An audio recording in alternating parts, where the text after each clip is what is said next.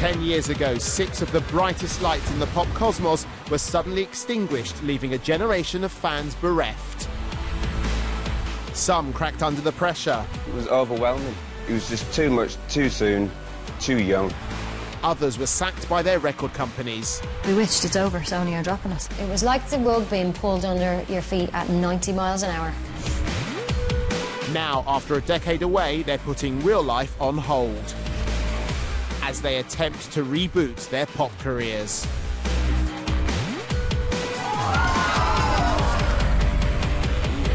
This is the big reunion.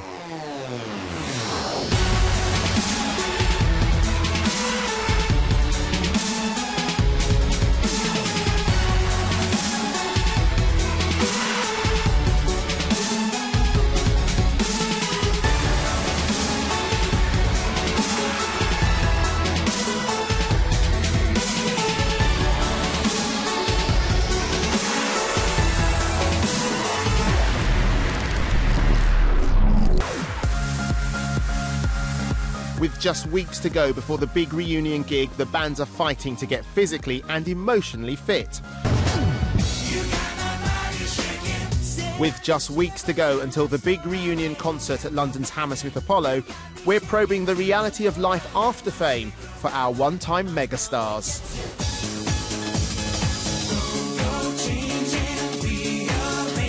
With their very own brand of babyface charm and breakdancing brawn, womanising Party Boys 911 became one of pop's major forces in the mid-90s. But at their peak, they squandered the chance of prolonged fame and fortune, committing commercial suicide by walking away from their multi-million-pound record deal. Thank you for 5 years of fantastic time of my life. Lee? And I'm off Lee? have a normal life. Go to bed and I just started crying. I just felt this like overwhelming sadness. For me, it was an excuse basically to get the alcohol out, and I didn't have to worry about it. I didn't have to answer to anybody. I think it's long overdue that we need to sit down and probably talk about all the issues we kind of had.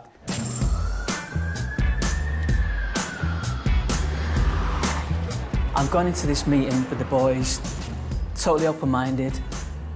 Ask me anything and I'll be truthful about it. So bring it on, yeah. I'm really looking forward to it.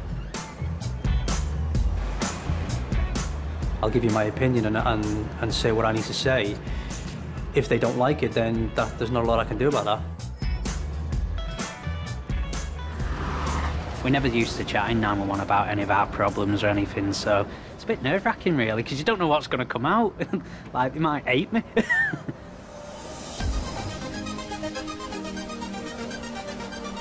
It's been a long time. I don't think we sat together for a meal for about 10 years, 12 years. Probably right. What are you thinking about the reunion? The reality is, I don't care about any of the bands. It's more about the three of us and what we can achieve between the three of us. I thought, like, at the beginning we were, like, so tight as a group, like. We were working so many long hours. We didn't have a day off in something like 10 days off in 3 years we had. And I think in the end that took its toll. And I remember the last 9 months, you could tell, I must admit, I couldn't be doing with you both. I thought you were a pair of bellends. I just had enough. I just wanted to keep away. I felt we were slowly going down, and I thought it's a natural point for us to get out of here. I remember doing SMTV, and Jimmy, you couldn't even fucking stand up. No, you used to come in pissed whenever we used to do stuff, and you'd be like, well, he obviously doesn't give a shit anymore, so it's like, what we're going to do? You were knocking around with a bunch of fucking plebs. You know, all them. They were dickheads. It was as if you didn't give a shit about me and Lee. You didn't talk to us and you were going away. But then you turn up to SMTV and be absolutely bladdered. By the time 911 imploded at the turn of the millennium, Jimmy's excessive behaviour had taken its toll on the band and was spiralling out of control. And the biggest thing was just not having your two best friends there that were, played a huge role in your life for all those years, and your only answer to replacing him was the empty bottles on the floor.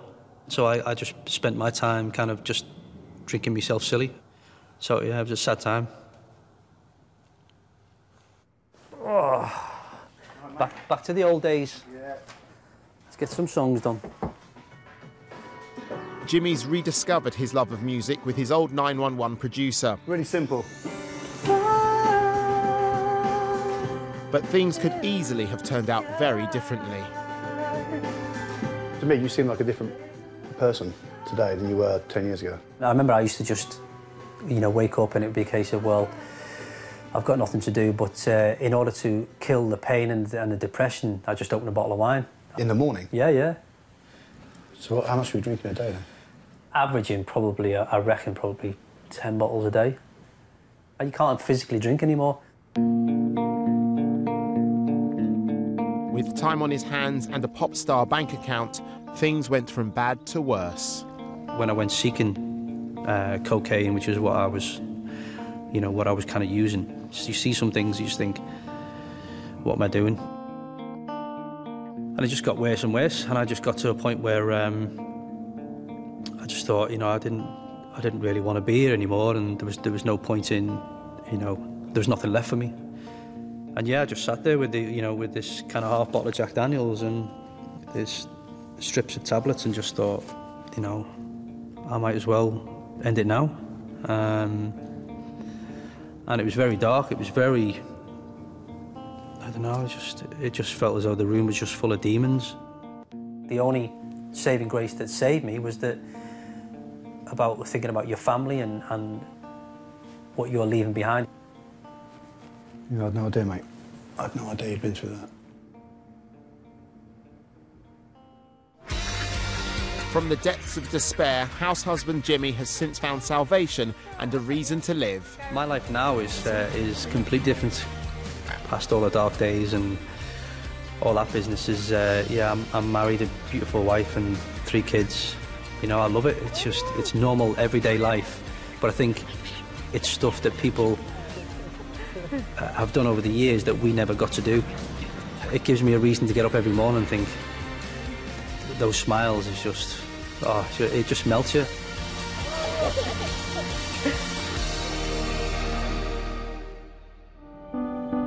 Only now, after all these years, can Jimmy bring himself to discuss the darker days with his bandmates. See, we didn't know about this, like, did we? We could see, obviously, at the end of 911, you were hanging out with the wrong crowd, you were getting involved in shit that you shouldn't have been getting involved in. Did you do drugs? Not in the band. I just can't see you doing drugs. I don't understand. What drugs was you doing? Cocaine. You fucking skag. You were knocking about with druggies? Well, yeah, well, not knocking about with them, but like that's where you went to get what you needed. I can't even look at you, man. It's like, Jim.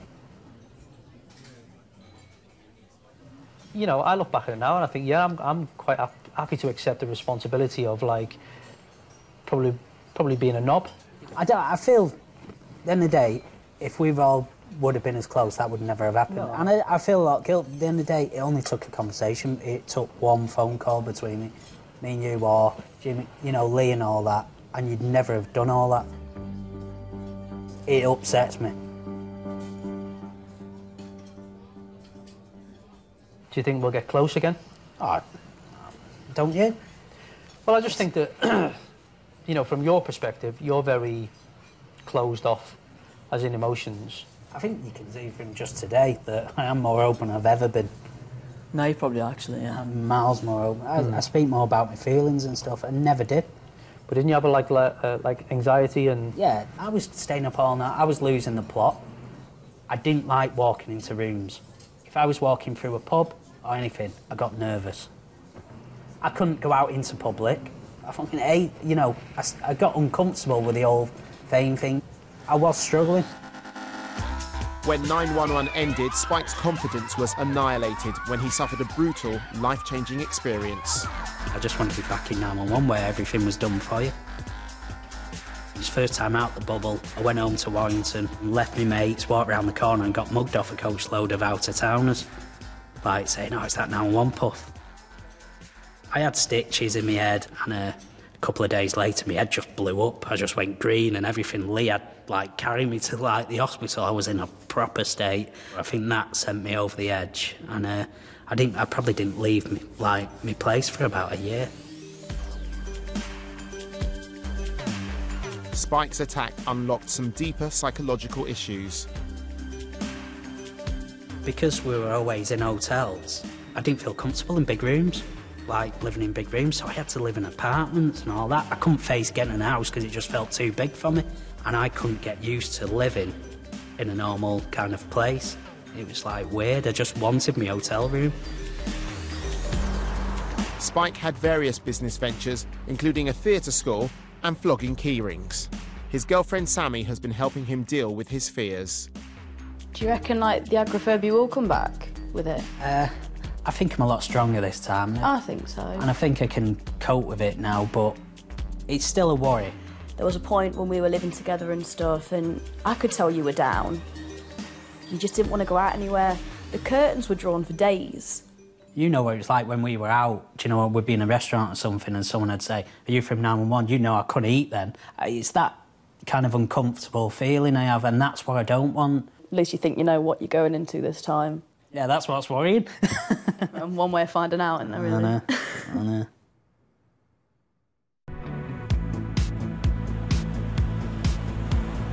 With first rehearsals just around the corner, 911 have decided to have a heart-to-heart for the first time since they split. The floodgates are now completely open. For me, the last 6 months of 911, mentally, I was just completely fucked up. And to be honest, I guess when I knew it was going to end, I thought, do you know what, I cannot wait till it ends because my head's going to explode. When I woke up the day after we'd split up, I just felt relief. And I didn't really think, I really miss this. Not yet, I didn't. But it would come.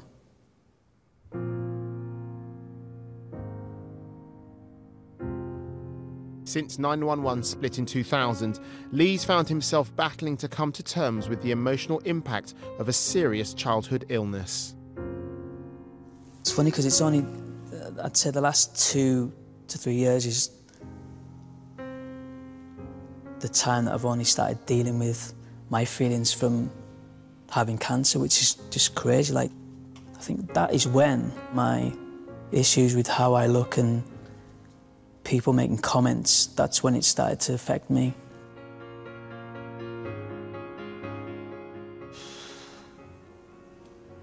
Tough.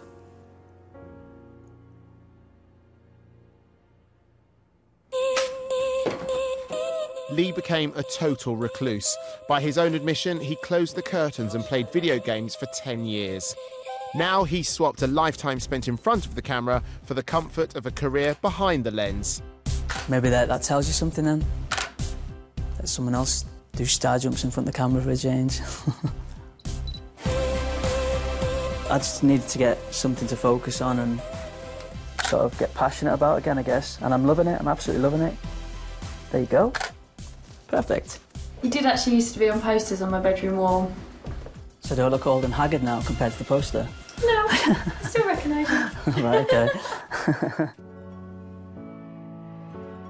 At the time, when I had all these different insecurities about how I looked and confidence, self-esteem, I couldn't understand them, but the more I looked into them after the band and stuff, it all made sense. It's quite draining, actually, really trying to put on this, like, real confident front all the time, because that's what people want to see as well. They don't want to see somebody maybe struggling with it. Looking at me with that picture, I can feel those issues that I had back then and stuff, and you know, I maybe look confident and stuff in the picture, but I know reality was I wasn't the most confident.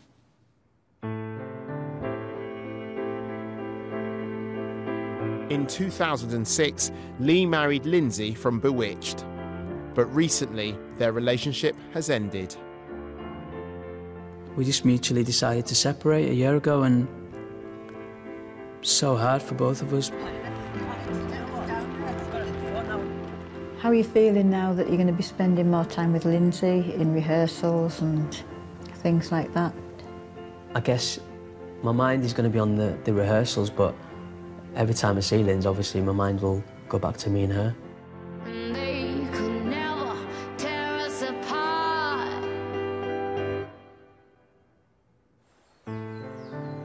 We want each other to be happy, and we're just friends.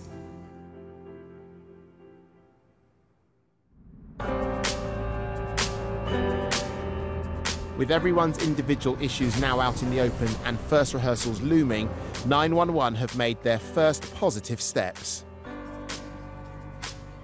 I think it's been quite a bit of a surprise and a bit of a shock, to be honest, with all three of us.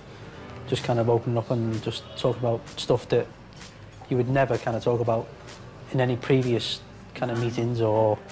It's obvious, isn't it? Do you know what I mean? That spark is there. You know it. You can feel it. Being together with you both, you can feel that we're ready to fucking go again. I think the fans want to see us doing... Whenever they came to see us back in the day doing a live tour, they want to see us doing that again. And it's like, we're 40-year-olds, who cares? Let's just do exactly what we used to do back then and show that we can still do it.